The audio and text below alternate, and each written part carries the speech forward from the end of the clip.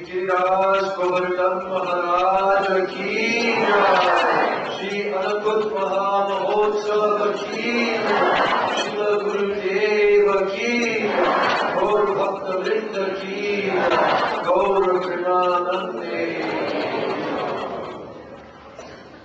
First of all, I want very hard to Dandavat Pranams to the Lord's feet of my beloved Gurudev and to the Lord Vishnu, Vishnu God. Vasto Uttara Shri Shrimati Bhakti.Tv Swami Maharaj Prabhupada.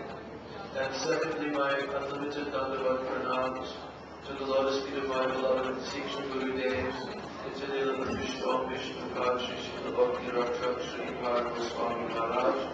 And our beloved Gurudev, Om Vishnu Pada Stotara Sutta Shri Srila Bhakti.Tv Goswami Maharaj Shri Gurudev. And to the lotus feet of all my Guru Varga, and to all the Vaishnavas and Vaishnavis, fortunate souls who have come here on this most auspicious occasion, the Sri Annakut Festival of Shri Giriraj Govardhan.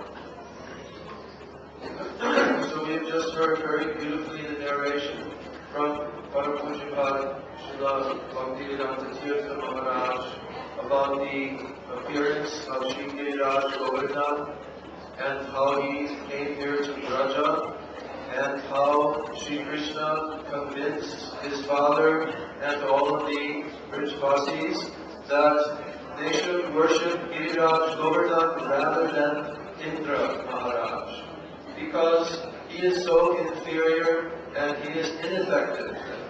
So in one way, actually Krishna was insulting him, that he is nothing. Giriraj Govardhan is everything. We are Gopas. We are cowherd people. We are fully dependent upon the grasses for our cows. And look, who is providing the grasses? Giriraj Govardhan. He's providing so many beautiful valleys of grasses for our cows to graze, and beautiful ponds where they can drink the waters, and with waterfalls and all kinds of astonishingly beautiful arrangements on Giriraj Govardhan, so we should worship him. But actually, who is Giriraj Govardhan? He is the eternal associate of Sri Krishna from Goloka Vrindavan.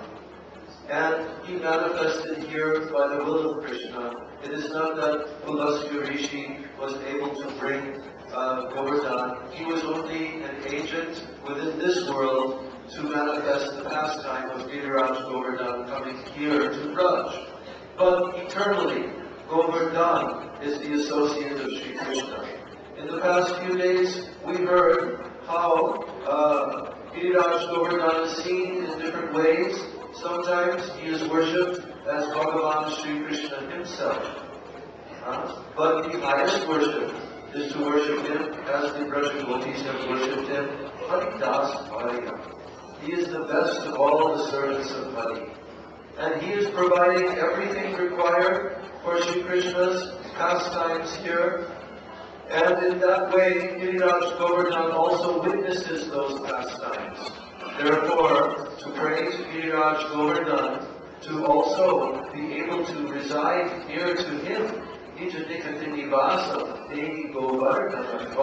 this is our real prayer, so that we can also witness those pastimes, all the intimate pastimes of Radha and Krishna, as they perform them on the hillsides, in the caves, all throughout the entire radius of Govardhan Hill. So in this way, the worship of Giriraj Govardhan in our Gaudiya Sampradaya is to request Giriraj that we can serve the eternal divine couple of Braj, Shri Radha and Krishna, and no other desire. So, in this beautiful pastime of Govardhan Lila, Shri Krishna also proved that he is the Supreme Personality of Godhead. But he did it in such a way, in a very beautiful, sweet, and intimate way with the Brijvasis, just like a human child. Although it is impossible for a human being to lift a huge mountain, But Krishna, in the form of a small young boy, he lifted an entire huge mountain and held it aloft on his left hand. And not just on his left hand, but on the tiny little finger of his left hand. Standing very beautifully in threefold bending form, holding his flute, and exhibiting his transcendental beauty to the Brijvasis. And in this way, Sri Krishna sent a message to Maharaj Indra, who was trying desperately to destroy all of Braj, Vrindavan, and all the Brijvasis. And what message did he send to them? My Guru Maharaj, Srila A.C. Bhaktivedanta Swami Maharaj, he was saying to Indra, O Indradev, to deal with you is simply the business of my little finger. So like this, Sri Krishna proved by this pastime, there is no need to worship anyone else. No other deva, no devata, no deity other than me. And when Sri Krishna, by his causeless mercy, manifested his divine teachings within this material world in the form of Sri Bhagavad-Gita to benefit all the fallen souls of this world, his final command to all jiva souls is Sarva Dharman Parityajya Man Ekam Sharanam Praja Aham Tvam Sarva Bhavekyo Moksha Ishyami Ma Shuchaha.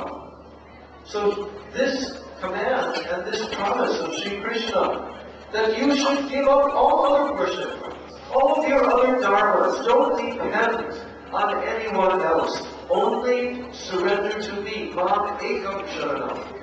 And therefore, if you do this, Aham Tvam Sarva Bhavekyo Mokshishyami, I will fully protect you. There will be no reactions, there will be no bhav, anything. And therefore, you don't need to fear or worry about anything. So this was directly exhibited by the eternal associates of Sri Krishna. Because for them, Sri Krishna is their life and soul. They have only Krishna in their hearts. Because why? They are Radhatmika Jams. They're the eternal associates of Krishna who have eternal praying for him. And therefore they think of nothing else than Sri Krishna. So when Sri Krishna ordered them that you should perform this Govardhan Puja, and you should circumambulate Giriraj Govardhan, they immediately submitted to that. So then Maharaj Indra became very upset. Who is this little cowherd boy, this upstart? And these cowherd people, they're so insignificant, they think that they can stop my puja. He became very puffed up and angry. And he ordered Sampardaka to come and to inundate all of Vrindavan and completely destroy it. So now Maharaj Indra, accompanied on his elephant carrier, he came there, and all the demigods and the clouds which gathered, they formed huge clouds and showered down tremendous amounts of water like the end of the universe, inundating the universe. They were like pillars. And in this way, all the showers of rain, he was desperately attempting to inundate Vrindavan. But Sri Krishna, he was approached by all the Brijvasis. Oh Krishna, save us. Because the Brijvasis only have Sri Krishna. And when they approached him, then Krishna says, don't worry, Giriraj Govardhan, he will protect us. And then just like a young child will pick up a mushroom from the ground, Sri Krishna bent down and picked up Giriraj Govardhan. And he told to the Brijvasis, don't worry, he will not fall from my hand because Giriraj Govardhan, of his own will, he is floating in the air. So please now you should come underneath and make your place. So what did Giriraj Govardhan provide for the Brijvasis? Because he's Govardhana. He is completely increasing everything, providing all facilities for gold, Goma, Gopi. And in this way, all the Brijvasis entered underneath Giriraj Govardhan. But what did they find there? Not just some earth. No. Giriraj Govardhan had made a beautiful arrangement. He had beautiful sitting places and meadows for the cows to graze very comfortably, waterfalls. It was a very paradisical arrangement. And now all the Vrishvasis came underneath.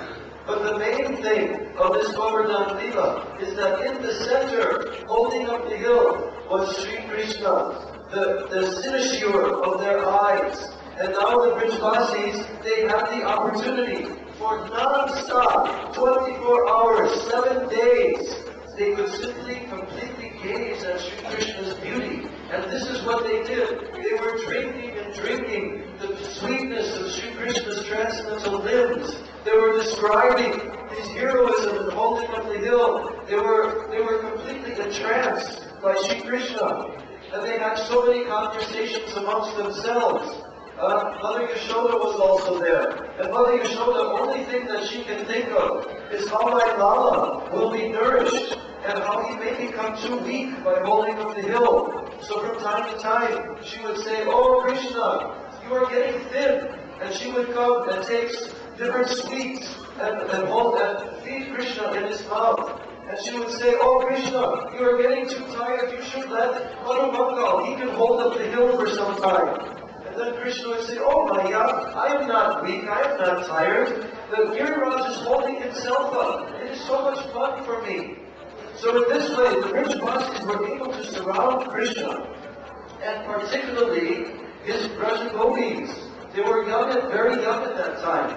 They had never met with Sri Krishna privately. But now publicly, in this assembly, they were able to surround Sri Krishna very, very close, because it was like an emergency situation, and no one would think that this was socially out of place. So now the Braja Gopis were gazing at Krishna's beauty, and very secret glances were coming from the eyes of the Gopis, especially Srimati Radhika, glancing at Sri Krishna. And Srimati Radhika's glance was piercing Krishna's heart. So once, when she glanced at him, Sri Krishna's arm began to tremble, and the whole hill began to shake. And then the cowherd people, they all took their cowherding sticks and were propping up the hill, as if to say that we are really helping Krishna to hold up the hill. So many pastimes took place like this, non-stop, 7 days, 7 nights.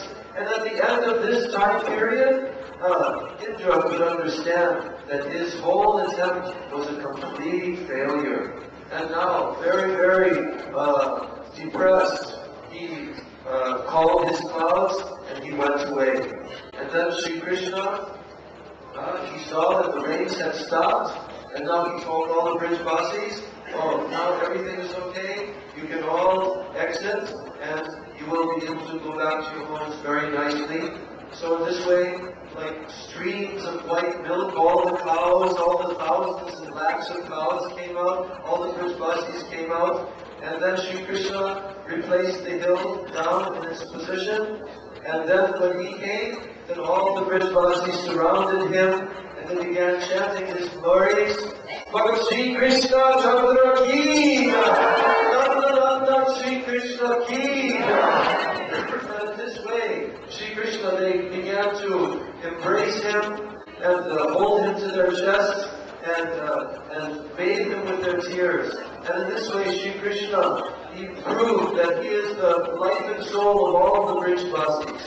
So after this, Sri Krishna was in a secluded place, and he went to examine in Braj to see if any damage had been done by all the rains, etc. But actually, nothing had been harmed in all of Braj. So now, Sri Krishna was in a secluded forest area just the other day in our program Parikrama. We went to the very place, Govinda Kund, Surabhi Kund, where Maharaj Indra came with Surabhi Devi and approached Sri Krishna with extreme humility and remorse. And in this way, his whole pride was completely crushed by Sri Krishna's superiority. Then Sri Krishna understood that, oh, now Indra,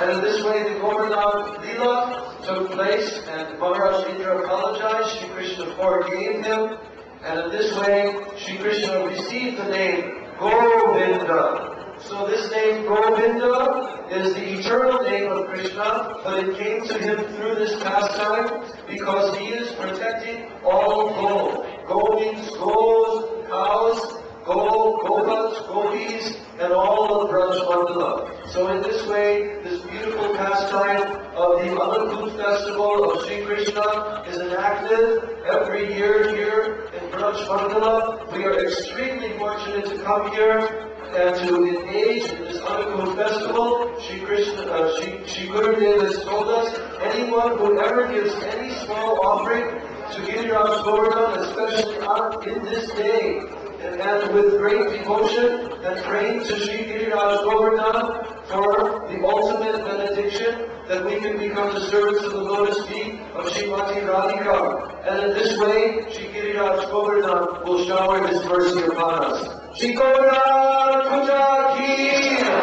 Anakut Mahamahotsav Ki, Shri Krishna Bhagavan Ki, Govardhan Guru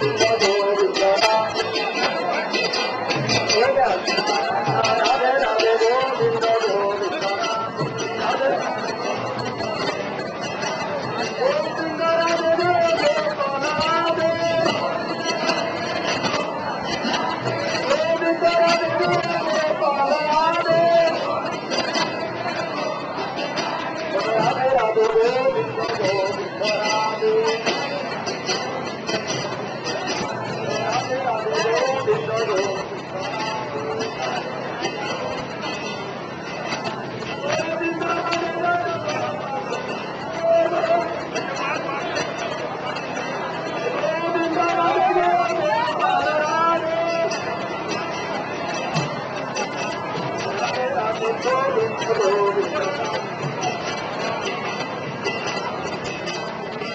Radhe Govinda Govinda